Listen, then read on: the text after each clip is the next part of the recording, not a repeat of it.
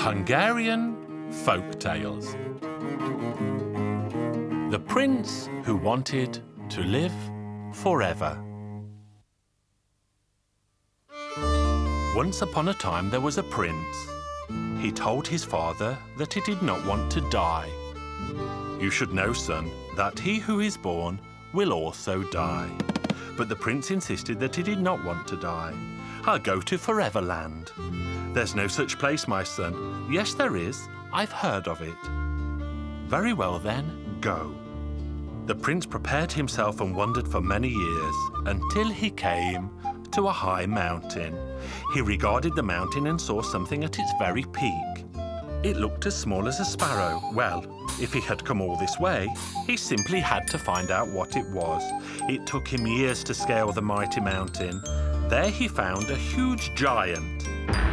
He greeted the giant, and the giant returned his greeting. "What are you doing here, Prince?" "I'm looking for Foreverland. Could you tell me which way to go?" "Of course, you've arrived. Stay here with me because the Queen of Foreverland will send you here anyway." "I'd like to talk to the Queen myself. Please tell me which way to go from here." "There's a large forest over there. If you cross it, you'll find her." The prince went off to find the forest.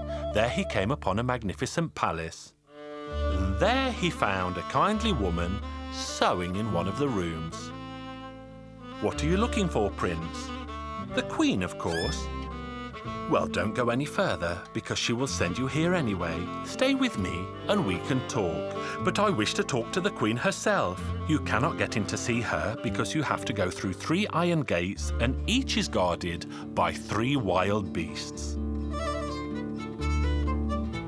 But if you don't want to stay here, I'll give you 3 bread buns. Should the animals attack you at the gates, give them a bun, and the iron gates will open." And so it all happened. When the 3rd iron gate opened up, the prince saw the Queen was standing in the middle of a courtyard.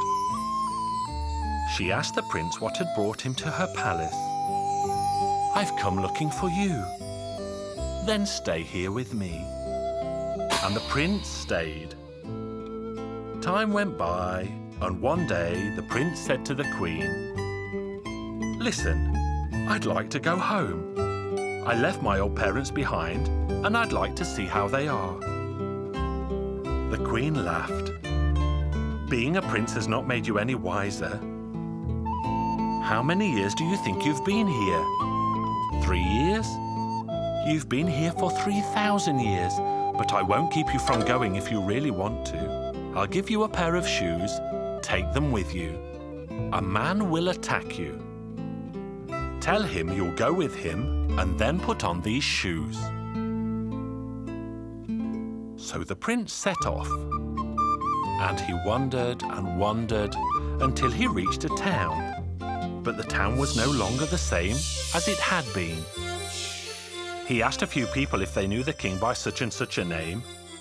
No, nobody knew him. He asked the oldest-looking man who was the oldest man in town. The man showed him the house where a 300-year-old man lived. The prince went to see him. "Do you remember my father, old man?" "Oh, my son, I've never even heard of him." As night fell, the prince found himself a room, made himself a bed out of hay, and went to sleep. In the morning, he woke up with a man standing right in front of him. "Hail, Prince! I've been looking for you for 3,000 years, and now I've found you. Come with me, because you ought to have died a long time ago." "Wait a minute, let me put on these shoes. Let's go out, and then I'll go with you." When the prince put on the shoes, they whizzed him away at once. Death rushed after him everywhere but failed to catch the prince. When the prince reached the walls of the Queen's palace, the Queen of Foreverland was standing there in the courtyard. She shouted to Death, "Don't you touch that man. I'll go out and take care of him.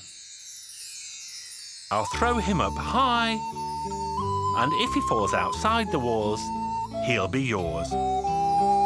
But if he falls within the walls, he'll be mine."